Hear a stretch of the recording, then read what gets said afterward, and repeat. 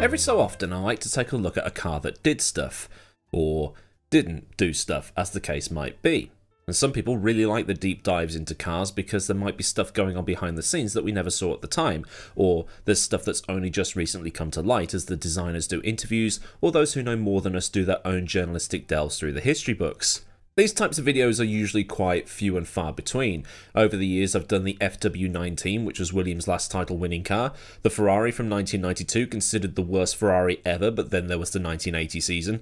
I've also done the twin chassis Lotus, the Brabham fan car, the front wheel drive Nissan, and accidentally upset people by saying that the Mazda 787B wasn't banned for being too loud, or too fast, or any other performance related myths that you might have read on the internet. It's a total fabrication. It never happened.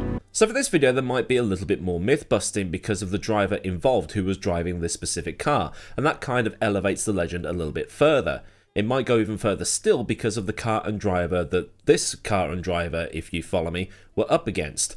So today I've got the story of the McLaren MP4 8. 1992, let's be honest, was Williams' year. McLaren had won the last 4 years on the trot, Senna winning in 88, Prost in 89, and then Senna again in 1990 and 1991. McLaren and Honda had a cracking partnership, an alliance of the driver in Senna, the design team of the likes of Neil Oatley, Gordon Murray and others, and the power of dreams that was Honda. But in 1992, Patrick Head, Adrian Newey, Paddy Lowe and the other lads in Oxfordshire had designed and built a car that was, well, out of this world. Traction control, active suspension, automatic gearboxes. The Williams FW14B was nothing Formula 1 had ever seen before, and everything on it was 100% legal. It also helped that the engine had 30 horsepower on everybody else, meaning that when it wasn't out-cornering everybody else on track, it was out-dragging everybody else on track. The car was so good that despite the intention to not run it for the whole season, they did, allowing for development of the FW15C to carry on in the background.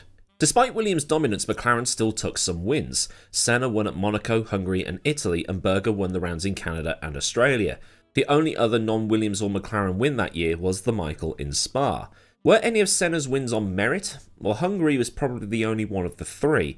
I say that because at Monaco, Mansell had a loose wheel nut which caused him to pit, and that put him behind Senna and was then unable to pass because, well, Monaco. At Monza, Mansell retired with gearbox issues and Patrese lost the lead through hydraulic problems, so Hungary is probably the one where Senna beat the other two Williams cars through being faster, because Mansell was doing his best to lose that race that day. Mansell was going to be gone in 1993. He'd gone to the United States to race in the kart series, and Williams was upgrading the FW14B to make it the FW15C, which was now going to be driven by two brand new drivers because Patrese had gone as well.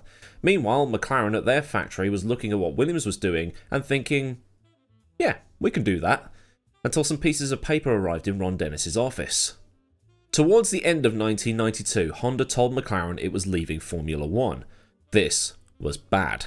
The new MP4 8 was pretty much completed, and Senna was doing his best to get a move to Williams sorted, which really kicked off in earnest when Mansell announced his retirement from Formula 1 at the Italian Grand Prix. At some point between then and the end of the season, Frank Williams signed Alain Prost as Mansell's replacement, and Alain had a strict no Senna clause in his contract, at least for 1 year. So Senna, now without a Williams drive in what was shaping up to be one of the greatest cars ever built, and now appearing to be stuck at McLaren that was losing its Hondas, it was a case of, what do I have to do to win another championship? As mentioned, the Renault was the engine to have. Estimates put the power output at a minimum of 750 horsepower, while Benetton's Ford V8 was putting out around 720-ish or something along those lines.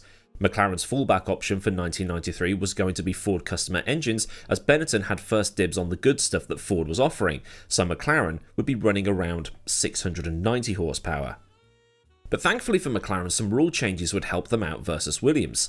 The FIA had introduced some rule changes for the 1993 season that often go under the radar. The cars were going to be narrower, the 2,150mm track was reduced to 2,000mm, and the tyres were going to be smaller too, which meant that all the teams were going to be working on new bits and pieces that some might not adapt to. Neil Oatley, who was the executive designer, and Matt Jeffries, who was also working for McLaren at the time, decided that they were going to do exactly what Williams had done. They were going to build their new car and absolutely stuff it to the brim with computers. This car went to testing at the end of the season and was equipped with a fully automatic gearbox, active suspension, two-way telemetry and traction control, with the gearbox able to be run in full auto mode or flappy paddle sequential. Senna liked the way the car handled, but knew that the Ford engine in the back was going to be down on power versus the Renaults and what Benetton had got, and this was all part of his contract with Ron to be paid $1 million per race. The McLaren suited Senna down to the ground really. It was nimble and the active cars are fastest when the driver lobs them around a bit. Mansell, another aggressive driver, was able to get way more out of the 14B than Patrese could, and Prost, who had just joined Williams, couldn't get his head around the active cars either. In fact, it's very much possible that neither the McLaren nor the Williams were driven at their full potential through 1993. Henri Durand, the head aerodynamicist, had the difficult task of getting all the aero package together with all of these systems on board. Barge boards appeared on a McLaren for the first time, and making the car as tightly packed as possible around all the computers, wiring looms, hydraulics and all of that stuff, and then still get Senna and Andretti in the car was a challenge. But they got it done. Apparently there was only a 25mm gap between the top of the radiator and the side pod, and they had to shove a wiring loom through that gap. Durand told Jeffries that the gap was 25mm. Jeffries was insistent that it be 30. Durand gave them 25 and then dents had to be put in the radiator to get the wiring loom through. But despite being underpowered, Senna wasn't that far off Prost in South Africa. It was like 0.088 or something along those lines, and he actually led the Grand Prix briefly before Prost figured everything out and then went off into the lead to take the victory. At Brazil, his home race, he won it in the wet, but Prost retired. But it's Donington Park where the car and driver's legend lives. Senna dropped down the order at the start and then came back through to lead by the end of the first lap. It's ranked as the best opening lap performance in history and is always in the top 3 of best wet weather performances of all times, usually along with Schumacher at Spain in 1996 in second and Stewart at the Nürburgring in 1968 at the top. Senna, who had this utterly insane ability to find grip where others couldn't, coupled with a car that was very nimble around the compact Donington Park circuit, with active suspension and traction control aiding him, went on to decimate the rest of the field. McLaren, who had just got all these gizmos on board their car, had managed to put one over on Williams, who had at least 12 months experience under their belts. Patrick Head told Motorsport magazine back in 2023, his win owed much to our incompetence. The rain was very heavy, resulting in water building up on the track, generally a few millimeters deep, but in places it was much deeper. Our active car maintained very low ride heights, just a few millimeters above the ground, and gained aerodynamic performance by this, but when the water was deeper than the ride height of the car, our drivers were surfing. Although we had the possibility of making ride height adjustments from the cockpit controls, I don't think we fully understood what was causing the problem for the drivers. I think Alain made 8 visits to the pits and Damon 7, coming in as they had no grip, expecting that this was due to a problem with the tyres, but it was not. High and medium downforce circuits seemed to suit the car best given how nimble it was. Senna would win again at Monaco, which is the ultimate high downforce track, and would also win the Japanese and Australian Grand Prix.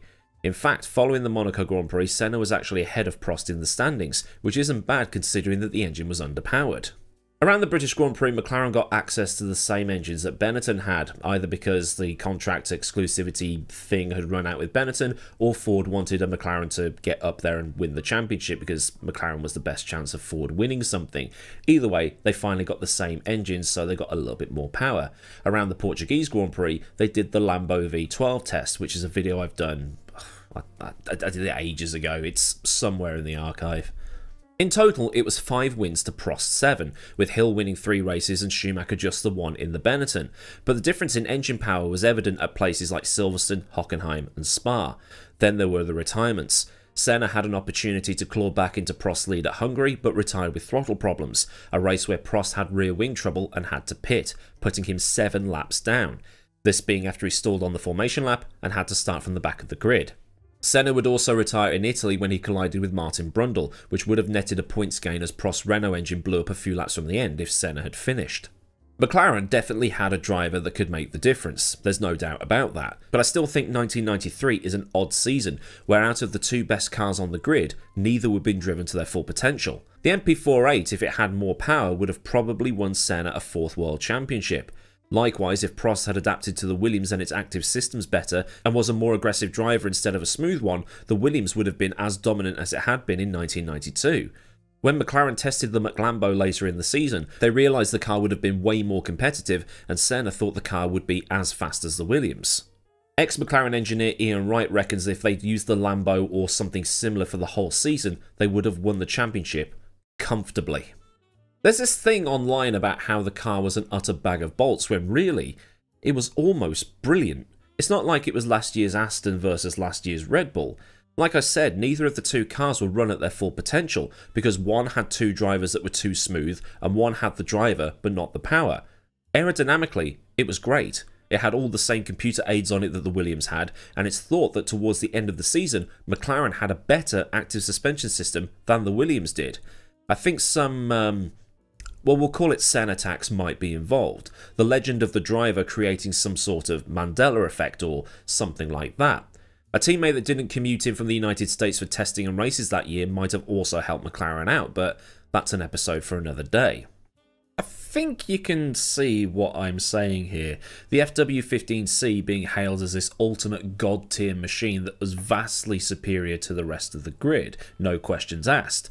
So any win by another driver is seen as being a massive achievement, when really, for reasons already explained, the gulf between the two cars wasn't that great after all. And while Senna's talent is something to factor in, it wasn't everything like some like to claim?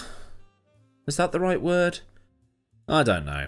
I'm sure someone can phrase it better in the comments. Even McLaren knew it was a good car. Everything I've read while putting this together has said the same thing, whether that's from McLaren engineers, Ron Dennis, or journalists that saw the car in person. They just needed some more oomph from somewhere. Imagine last year's Red Bull with 40-ish less horsepower. Aerodynamically, brilliant. Power? Not so much. But McLaren would have to wait until about 1998 to partner a good engine with a good car that was aerodynamically sound. Does that leave the door open for another car-related history session? Yes. Yes, it does. So then, a look at the misunderstood McLaren MP4 8 from 1993.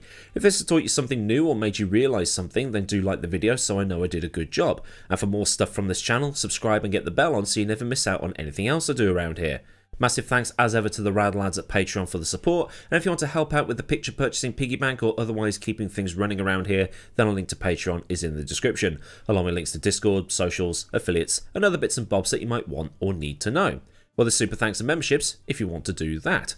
So until next time, I've been AdmiralLaWind, have a great day wherever you are, and goodbye.